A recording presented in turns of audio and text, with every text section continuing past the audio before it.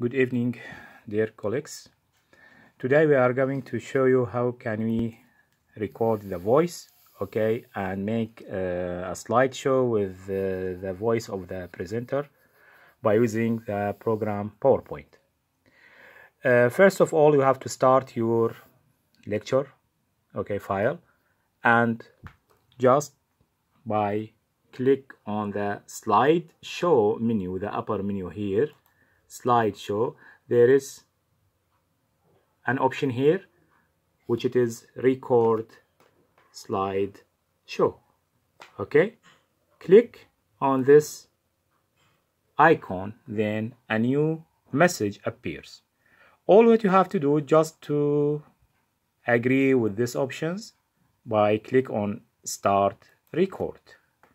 Now a slideshow starting as a normal lecture with a specific pointer here to show you the recording process, okay, in the right upper corner. It's recorded now as a voice with the options and all the movements of your mouse, and the slideshow is running already. So now by a click you can, okay, make the transmission or transferring between the slides and with all the facilities, with all the options of your file, it's remaining. Now if you want to change the pointer of the mouse by using the laser pointer, all what you have to do is to use this options here in this left corner. We have the option of pointers.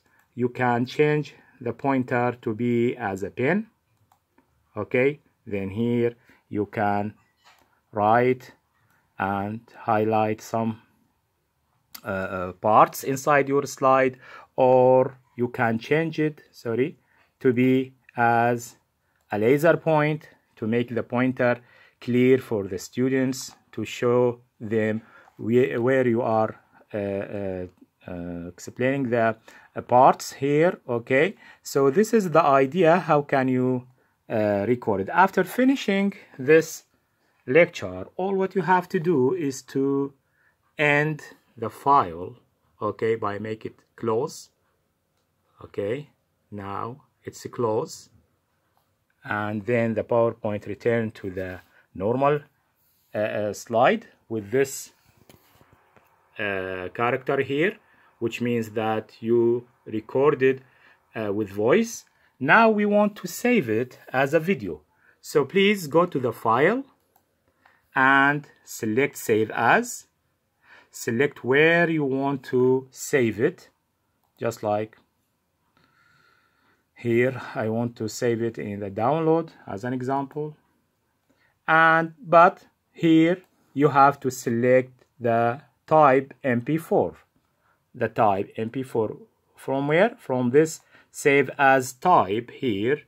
There is a menu, contains many types, just recorded as MPG4 or MP4. Click it, put the name, or this will be remaining as the name of the lecture, but the extension is MP4. Save.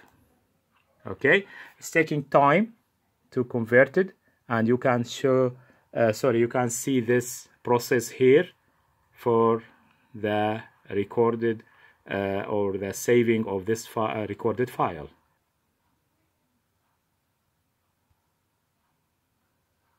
After the file saving finished, all what you have to do is to check that the file is correct, save it and record it. Go to the place or the location that you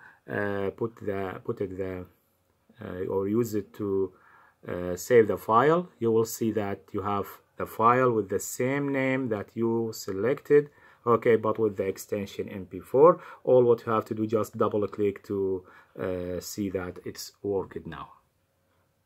Okay, thank you so much, and I hope that this file or this video can help you to finish your work.